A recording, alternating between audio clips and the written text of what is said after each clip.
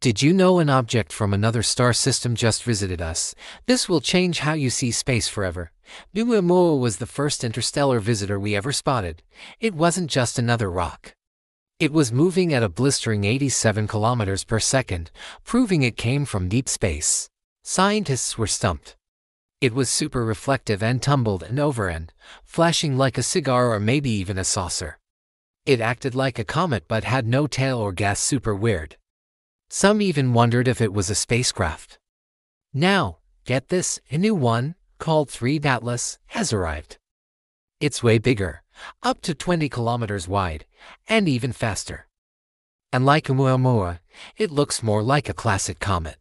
These visitors are rewriting our understanding of the universe, showing us that our solar system is part of a much bigger, bustling cosmic neighborhood. What do you think they are? Thanks for watching and don't forget to subscribe.